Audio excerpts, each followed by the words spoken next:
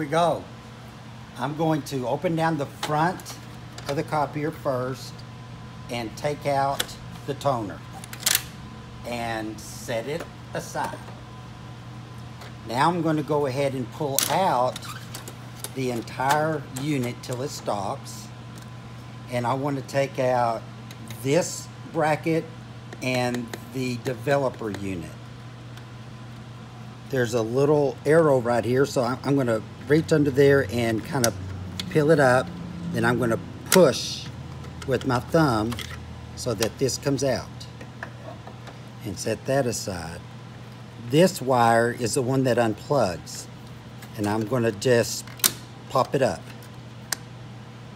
So next, then, to take the developer out, I have a notch over here. So I'm going to pull that. I think I'm pushing from the bottom. I'm twisting forward just a little bit so that that comes out. Okay, drop my toner.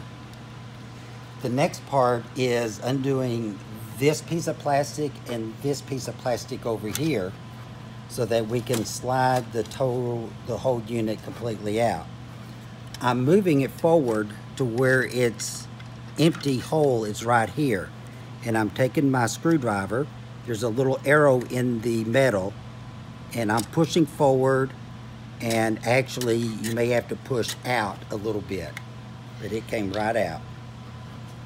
The other side, I'm going to squeeze it and pull to the left, and then it comes out. Now my entire drum unit will come out. And this whole piece is what I'm sending you, is this right here. So next, of course, to put it back in is to just watch your guides. You have this lip here and this lip here, and the roller going back into the guide. There's a roller there. I'm going to come to this position again so that I can reinsert this piece back in. This is in the right direction. This notch does have a notch for it to go into.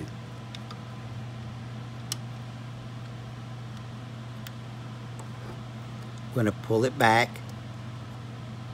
just a little bit so that that's complete right there.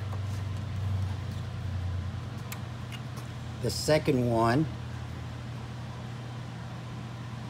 this direction, I'm going to push it down first and then pop it up, and if I need to squeeze it to get it back in the little holes, I will. So now so that won't come out.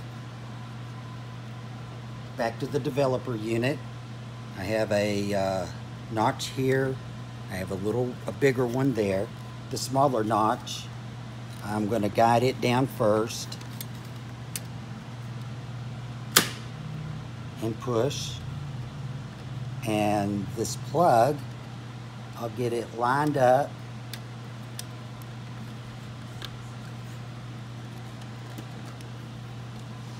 It's not snapped in yet. Now it is. Just want to make sure I get it snapped in all the way. Here is the other guide. So I'm going to bring it back.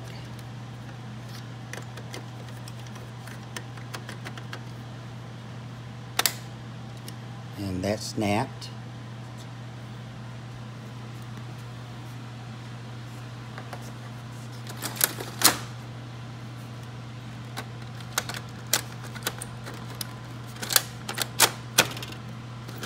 Put the toner back in, and that's it.